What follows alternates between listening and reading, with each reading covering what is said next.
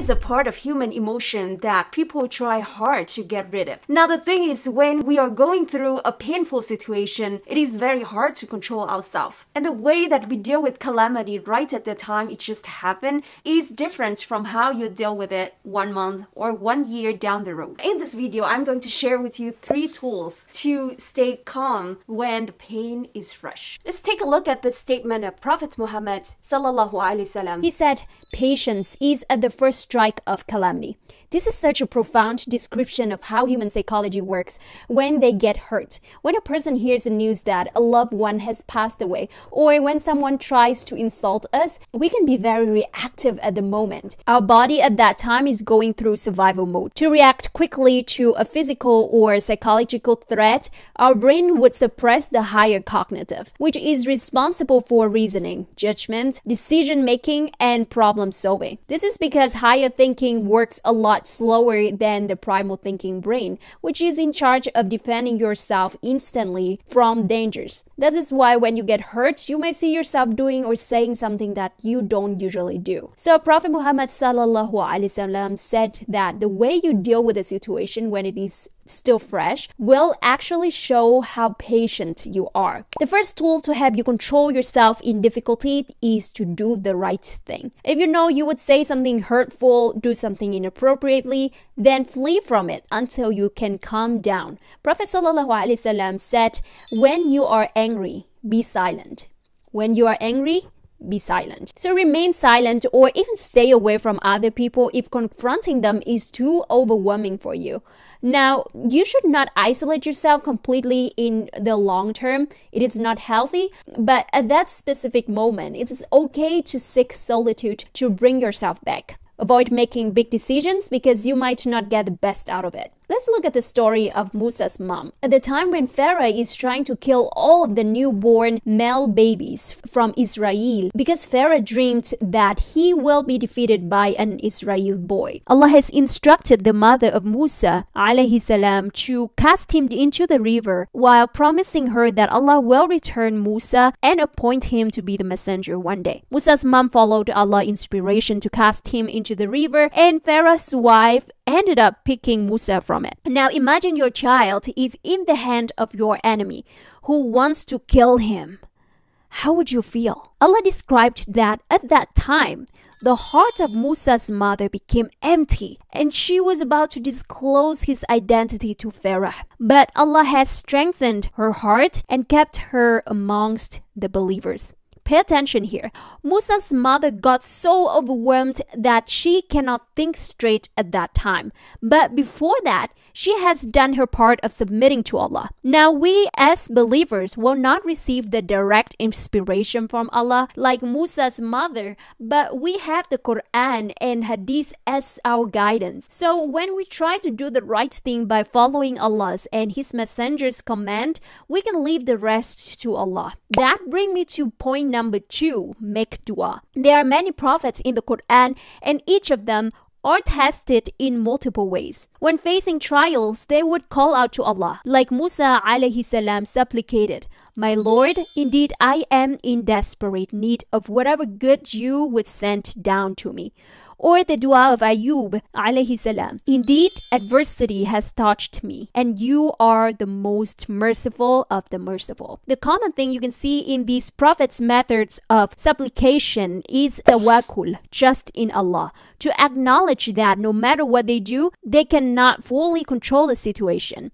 And Allah is the best of planners. Human beings naturally like to solve problems, to control their lives. So if an undesirable situation comes, we often ask what we can do to work it out. Of course, it is good to try to make a move, but there are times when we don't have that power to change the situation. So dua will do 2 things. It helps you remove the anxiety when being out of control. If I cannot solve the problem itself, at least I can constantly put my work in supplicating to Allah, asking for His assistance. Dua also gives you tranquility in your heart, even in the most painful situations, because you know that you have done your best, and you are certain that the best of planners will take care of the rest and grant you things that are good for you. The third strategy is to train your mind. When you look at athletes, they can win a competition not just because they perform well in the contest, it is also because of their perseverance in training and challenging their limits.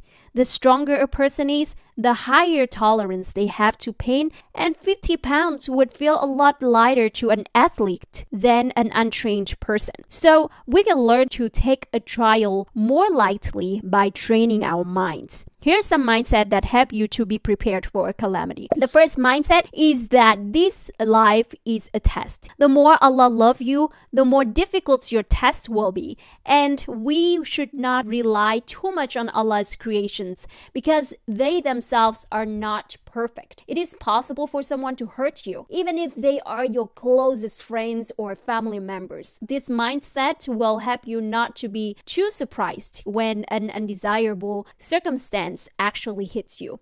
The second mindset is to understand that you don't know what Allah knows. When you get on a train not knowing where the train is taking you, you try to get out of the train as quickly as possible because that feeling of the unknown is haunting and draining. But what if Allah is the one who is directing that train? It is going to be a different story, right? Now, even if you don't know exactly where you will end up, but you trust that the captain is directing you to the best place for you, then you would be chilling on the train, enjoying the trip. As long as you ensure that you are getting on the right train, directed by the right captain, that's what matters for you, especially when you have no knowledge of traveling, right? So putting the trust in Allah in an unknown situation is a must for your heart to be at rest. Allah say, but perhaps you hate a thing and it is good for you, and perhaps you love a thing and it is bad for you, and Allah knows while you do not know. The third mindset is to look at the positive outcomes. One positive effect of trials is it is a training field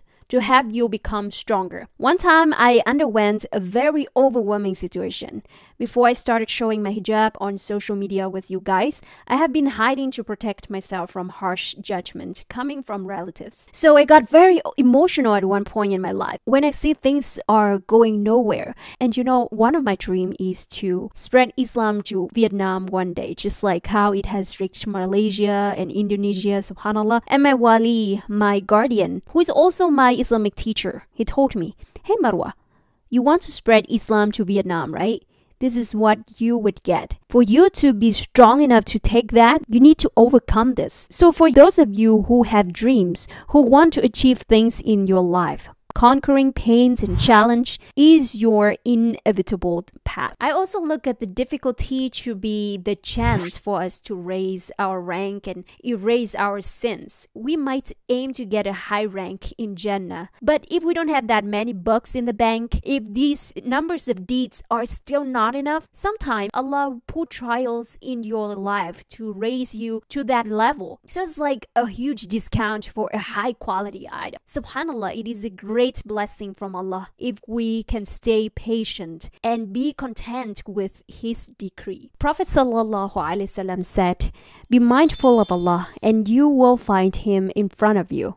Recognize and acknowledge Allah in times of ease and prosperity, and He will remember you in times of adversity. And know that what has passed you by was not going to befall you, and what has befallen you was not going to pass you. And know that victory comes with patience, relief with affliction, and hardship with ease. May Allah give us patience to overcome whatever test that He is going to give us. May Allah increase us in our strength and erase our sin and bring us to the highest level in Jannah. Inshallah, in the next video, I will share with you long-term strategies to help you come out from pain with strength. In the meantime, please help me share my content and benefits others, inshallah. Assalamu alaikum wa rahmatullahi wa barakatuh.